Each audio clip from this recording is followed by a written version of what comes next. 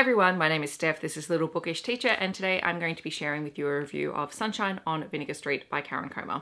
This is a recent Australian middle grade verse novel release. It was sent to me by Ellen and Unwin for review, so thank you very much to them, and I had a really good time reading this book. I'm going to start off by reading the blurb from the back of the book. It says, Freya's world is turned upside down when she and her mum move to inner city Melbourne. Stuck in a new apartment on the 11th floor, and Freya is afraid of lifts. Stuck in a basketball team where not everyone likes a new star player. Stuck in a classroom of kids who don't know Freya is a donor-conceived baby. Stuck just like Little Audrey in the skipping girl sign suspended over the suburb of Abbotsford. Being the new girl makes Freya feel like a dark cloud on a summer's day.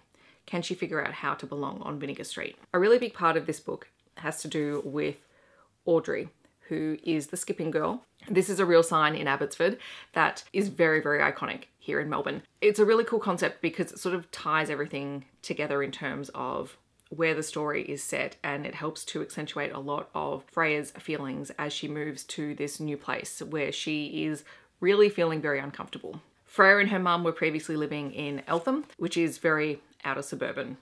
Lots of big houses, lots of greenery. And she's moving to Abbotsford, which is very much inner city. And they are moving from a house into an apartment.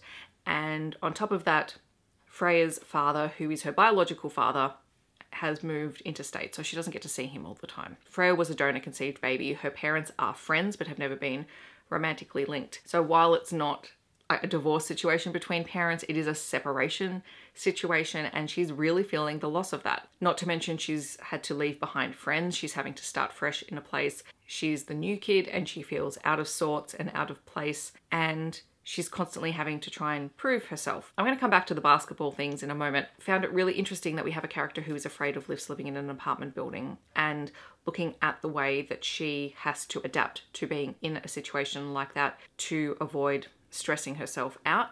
But along the way, it's that fear of going in a lift that helps her to connect to characters that she previously thought she might not be able to connect to, as they begin to reveal things that they're afraid of as well. So it becomes this point of connection for her and other characters. Basketball plays a huge part in this story. Freya is a great basketballer. She loves the sport. It's probably the only thing she's looking forward to about moving, because she's got a team lined up. But of course, when she gets there, she is having to prove herself with the new team, and she faces bullying and criticism and things like that. She's able to use what she learns from basketball to also help her through those situations. And one thing that I really liked that Karen Comer did was she included basketball terms, their definitions, and then also the definition of the word just in general use.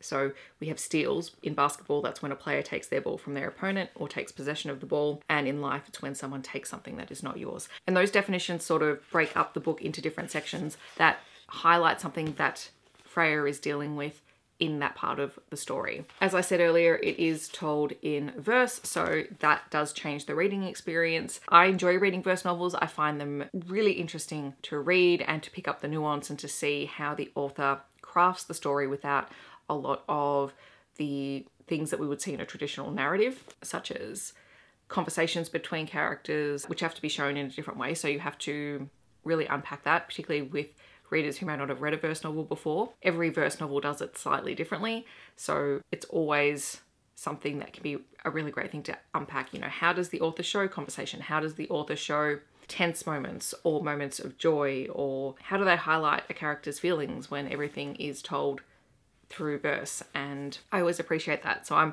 really glad to be able to add this to my middle grade verse novel collection, because I love adding to that. I think they're just so cleverly done.